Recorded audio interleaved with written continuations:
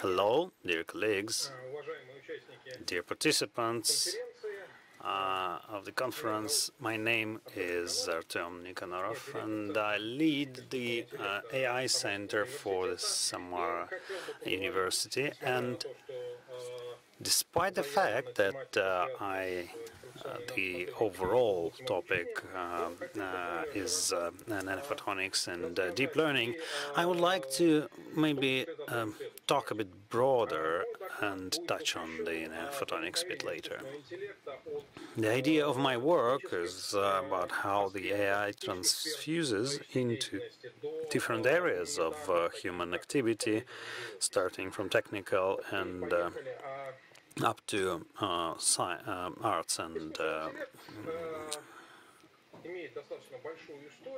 AI has own history, and one of the main dates to start calculating the history of AI is 1990 with the 13th Hilbert problem, when we had to find the solutions for the 7th power equation. Academic Arnold and Kolmogorov solved this in 1957 from Russia in a broader sense as a visualization theorem. And based on that, George Sebenko further created a theorem about the universal approximator that is the basis for modern neural models and the deep learning models, and in a big way the AI. So this theorem was the start of a big wave of interest to AI, and such waves were multiple. There were multiple waves, and we had so-called winter of AI, but now we're obviously on the peak of the AI summer that started with the work by Hinton in 2012, announcing the CNN AlexNet, and starting from there, AI had a very fast and dramatic growth of popularity, both in the academic world and in the business world. As you can see, starting in 2014, Gartner's curve shows the peak for deep learning or deep neural. Despite that, in 2018, we had to rethink that rise of AI because current classical CNNs have some fundamental issues at their core.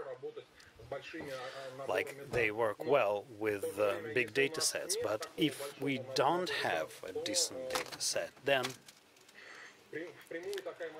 a direct application of such a model will not work. And this issue is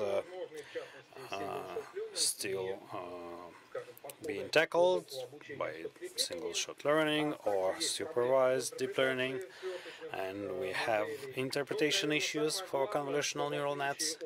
And unlike cognitive systems of a human brain, deep learning methods and CNN-based methods are just a very convenient and a very good optimization model, allowing to solve the issue based on stochastical gradient distribution. So this model understands the statistics, but not the logic of our data, thus that underlies the process.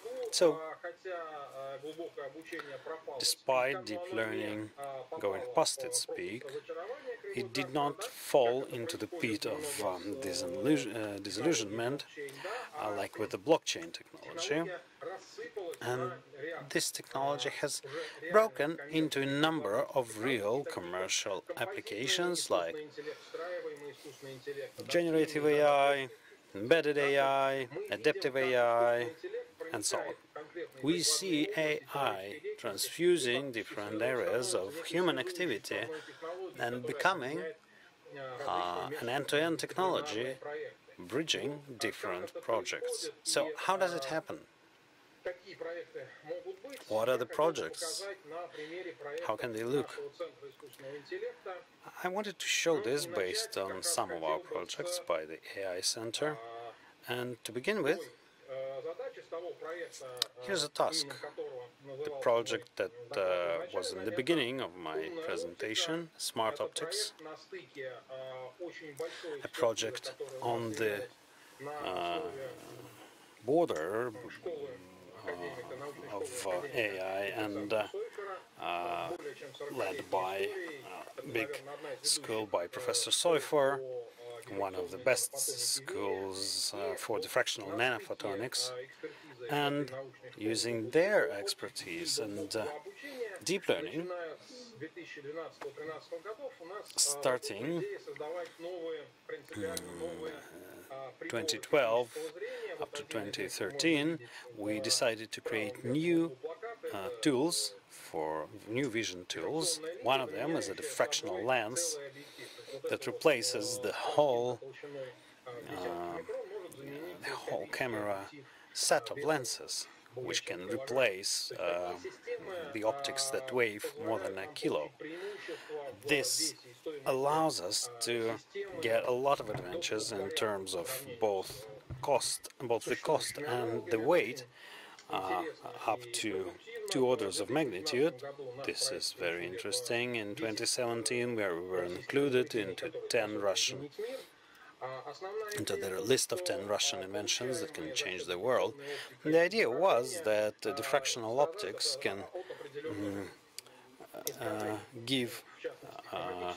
have some distortions like chromatic aberrations and others, and the reconstructive model based on deep learning can compensate for them, as we described in our 2018 article. So those systems find their application in superlight UAVs or some devices for small satellites, and we are part of Milner-Hawking project for sending the satellites to Alpha Centauri, and as the Watchman for the Planet project, our lens is sent to the low Earth orbit in the coming days of this year.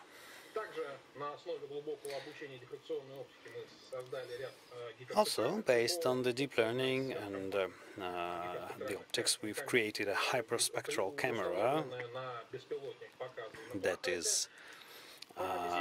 works in the UAV and shown on the screen.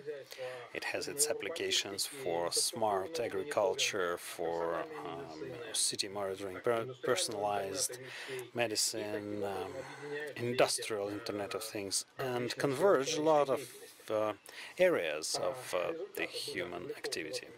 The results were published in the Sensors journal, and I would like to now talk to you about another line of application for the AI with predictive diagnostics and anomaly detection. So here is the technological complex where we work to run some predictive analytics with a device, with a neural model we've trained.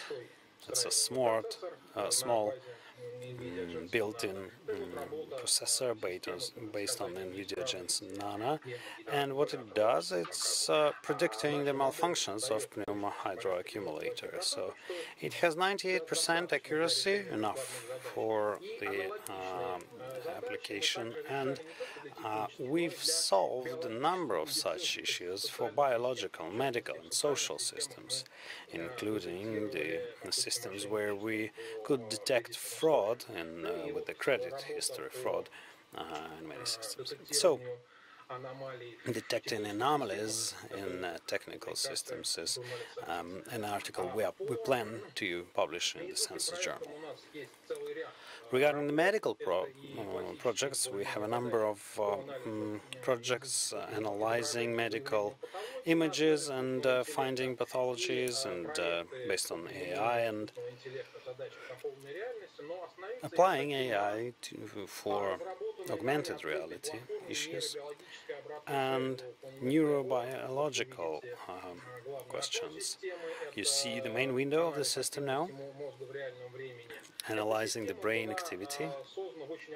This system was created in cooperation with the scientific centers that we worked with, Yale, EPFL, and other leading universities like College of London, Zurich University, the teams that participated in the development.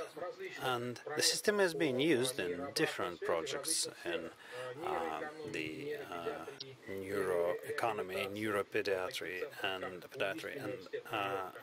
different other applications in New York University, Yale, Switzerland, Germany, Barcelona. So here you have it working in Zurich, and Phantom works in the neuroeconomics lab. So the original work was published in 2018, and we keep publishing further on. So going to more applied projects, we worked with Sberbank on a very interesting and important project for creating an avatar for a TV show host, and other big Russian companies like Gazprom Neft, international companies like Huawei, Samsung, LG, and interesting startups from USA, London, and others, like with EU Technologies that was creating modern Russian neuroprocessors. And besides smart retail, stuff like that, we were also doing tracking and analysis of the human flow. We have some experience reconstructing the images for video post-processing and color correction, and some software like plugins and add-ons, and even for hardware by many big companies.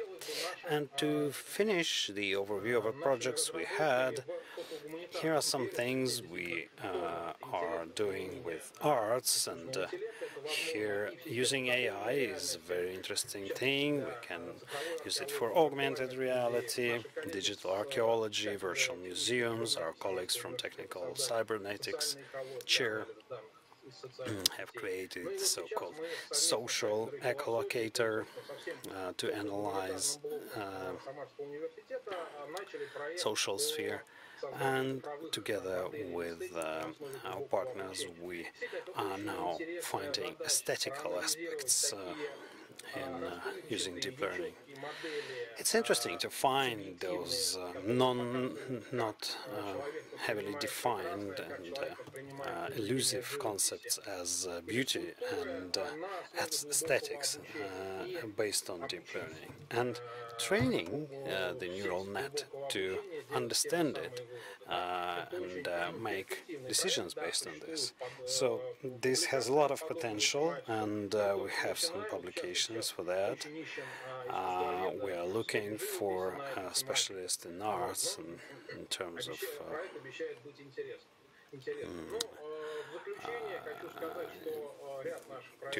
to collaborate with. And a number of our projects that I could not touch is intellectual traffic analysis and developing neural processors, and a couple of things to mention are, as I hope I was able to show, AI is a transformative and binding technology, merging different things like robotics and agriculture, medicine, photonics, and other things.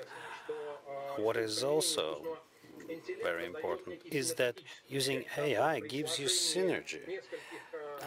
when you combine a number of areas, the sum is more than just the parts. And this effect is important and pleasant to watch. So, to conclude, I'd like to say that we are ready to work together and collaborate. We're glad that we live in the era of AI and we're solving such interesting applied problems. Thank you. Bye-bye.